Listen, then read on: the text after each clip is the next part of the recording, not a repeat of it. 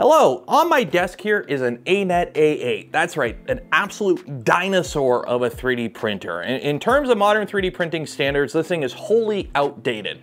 However, surprisingly, it has something in common with some very new and very expensive 3D printers, and that is the fact that unless you're in the room with your Mark I eyeballs trained on the print bed, you cannot see if this thing is making spaghetti or not. That's right, even something shiny and new like the Prusa XL doesn't have a webcam. You can remote monitor that printer. You can see the status of the print percentage-wise and the temperatures, but again, you can't see if you have a spaghetti factory taking place on the print bed unless you're in the room with the printer. Now, we have some standard options for adding webcams to a 3D printer. What you do is, of course, you go out, you buy a Raspberry Pi, you buy an SD card for the Raspberry Pi, you can either print an enclosure or buy an enclosure, you buy a power supply, and you pair that with a webcam that you print something to mount it to the printer somehow, and there you go, you have remote monitoring of your 3D printer. However, that can get expensive fast, especially if you have multiple printers.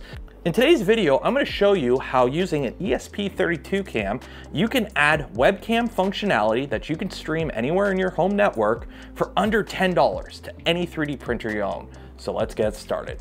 So the ESP32 cam is quite a nice, compact, simple board, and it has all the features that you need to set up your own home live streaming webcam. And as you can see with the board here, we have the ESP32 controller, we have a built-in Wi-Fi antenna. You do have the option of adding an additional antenna to this if you want to get more range out of it. And of course, we do have the webcam itself. Now, you do have several different options of what ESP32 board you can buy. I just went on Amazon and I picked one up that comes with this little breakout board that connects to the pins on the ESP32. Now, this add-on breakout board here does give us a USB port, which is going to come in real handy for several reasons. Namely, it is going to allow us to program the ESP32 without having to get a separate USB FTDI programmer and wire them up individually every time we program one of these. And also, it's a USB micro port. So now, depending on the final setup, we can actually just power this via USB if we want, or I'm going to show you an alternative option that just uses 2 wires. So we have the ESP32 cam itself here, and we're going to have to start off by programming this. So the first thing we're going to have to do is download the Arduino IDE, and I'll have links for everything in the video description for everything you're going to need to go ahead and do this. I'll also link to a written guide that I found on how to do this if that's more your thing. So downloading the Arduino IDE is quite simple. Just download whatever version for whatever operating system you are using. And after you extract that file, just fire up the Arduino IDE. And we're going to have to do some setup first just to make it ready for programming an ESP32 device. After opening this up for the first time, you probably are going to have a couple pop-ups to allow certain features and whatnot. Just let them do their thing. And the first thing we're going to have to do is add ESP32 support here. So we're going to go to File, go down to Preferences. Now you're going to have to copy and paste the link here. Again, I'll have this in the video description. There we go. Then go to Tools, Board Manager, and we're going to have to search for ESP32 and install this one here by ExpressIF Systems. Go ahead, let that do its thing. So after you have that installed, you can go ahead and connect your ESP32 to USB, plug it into your computer. Now, normally I do find I have to restart the Arduino IDE just to get the next stuff to show up after installing the ESP32 package. But we're going to go ahead, we're going to select our board, and it's this one here. Now, this is the ESP32 cam, and you're going to have to select which one you have. Now, I have an ESP32S, which is the same pinout as the AI Thinker ESP32 cam. So we're going to go with that one. And we're going to go here to File, Examples, and we're going to find ESP32, find Camera, Camera Web Server. We're going to select that. And this is going to load up a pre-generated code to turn our ESP32 cam into a home web server. So we are going to have to change a few things here. Now, for the exact model of ESP32 cam, again, I have the AI Tinker one. So we're going to go down here, find that one, to find that one. Again, depending on which model of ESP32 you go with, you may have to select a different one. And then we're gonna put our SSID and our password here for your home network. So leave the quotation marks, but put in your SSID and your password here. And then after you have your SSID and password, you can go ahead and hit upload. Now I'm gonna go ahead and put my real Wi-Fi information on first before I do that. Now, the first thing it's gonna do is compile everything. And then after it compiles everything, hopefully you don't get any errors, it'll go ahead and upload everything to the ESP32.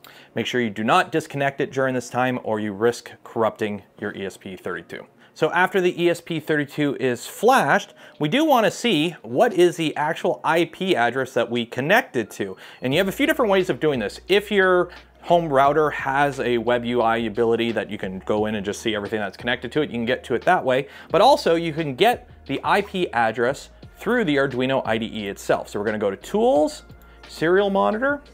You're going to want to select 115,200 baud here. And then afterwards, you're going to hit the reset button on that breakout board. There we go. And there is our IP address. So we're going to go ahead and copy that, open up a web browser, paste that in, and there we go. This is our web server. So we have all the options right here, the settings for the camera on the left. We're going to bump up that resolution to 800 by 600, and we're going to hit Start Stream. And there is our webcam. Now, first off, it's probably not gonna look the greatest because I have a light here blowing out the ISO in the background. But first things first, I'm gonna put a big pin in this. This is not a camera that you're gonna be using to make fancy time lapses for easy TikTok and internet points. This is simply a camera to remote monitor your print to make sure you are not making spaghetti. So again, the camera quality, as you bump up the resolutions, you can get some pretty high resolutions on this camera, but you lose frame rate as you go up in resolution. And I think this artifacting that you're seeing here is mostly due to the electrical noise from all these USBs. So now I'm not gonna go through all these settings here and tell you what they all are. You can look those all up yourself. I like leaving it at 640 by 480. That's plenty enough resolution to see if my printer is making spaghetti. And also you do have control over the LED on it, which is actually surprisingly bright, but it causes more static in the image. So I'm gonna go ahead and turn that off for now. And lastly, if you don't want to have the options here, you can go ahead and just close them out. Now, one cool thing you can do with an IP webcam is if your printer is running, say, RepRap firmware, for example, in that web UI, you actually have the ability to import an IP webcam feed. So you can go ahead and use this with your printer running, say, a Duet 2 or Duet 3 for remote monitoring, all within one nice clean web UI. Or on your web browser, you could just have a bookmark file with links to all the ESP32 cams, or you can get fancy, tie them into some home assistant system so you can monitor remotely several of them at the same time. The choice is yours. This is a very modular system. You can set these up in multiple different ways. And now we're gonna go ahead and actually attach it to our printer. We're gonna have to solve the first thing, which is how are we gonna power this? Now you do have several different options for powering the ESP32 cam. Since ours here came with this USB breakout board, you could just plug in a USB cable and power it via that. If the printer has an available USB port that outputs 5 volts, not all do, the ANET here doesn't, you could just tap in there. Or if you have a wall wart that you can plug into, or if you have a power bar that has USB power delivery, there's several different ways that you can do this via USB, but what we're gonna do is actually not even use the breakout board. We only need this to program it, by the way. So if you plan on getting more ESP32s in the future, what you can do is just buy one combo that comes with the board that you need to program it, and then just take it off and use that for others.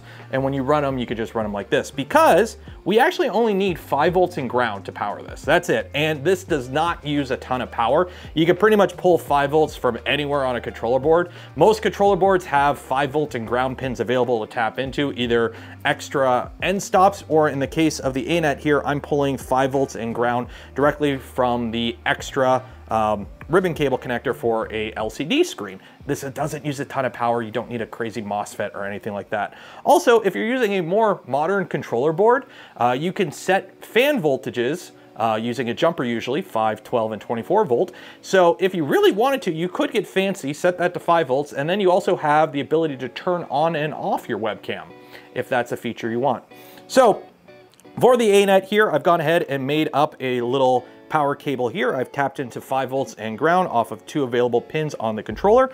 And we're just gonna go ahead and connect our ESP32 cam now. And I've gone ahead and printed a simple little case here that I found on Thingiverse or Printables, I can't remember where. It's a case, just Google ESP32 cam case, or get fancy and design your own. And now we're gonna go ahead and plug this in. So again, we have 5 volt and ground. Make sure you plug it in to the right pins on your ESP32 cam. You don't want to fry it now. And mine is luckily labeled on the front here. Always double check the wiring on your ESP32 cam or any microcontroller, because sometimes off-brand ones have different pinouts. You know, they might function the same. They might switch some pins around on you. So we got 5 volts at the top and ground below it. So 5 volt and ground. Let's go ahead, power this on. There we go. There is no status LED on the ESP32 by itself, unfortunately. We're gonna go ahead, put that in the case. There we go. And now we're gonna make sure this is actually working. Okay, we have our web server there. Start the stream. We'll put that up to 800 by 400. There we go.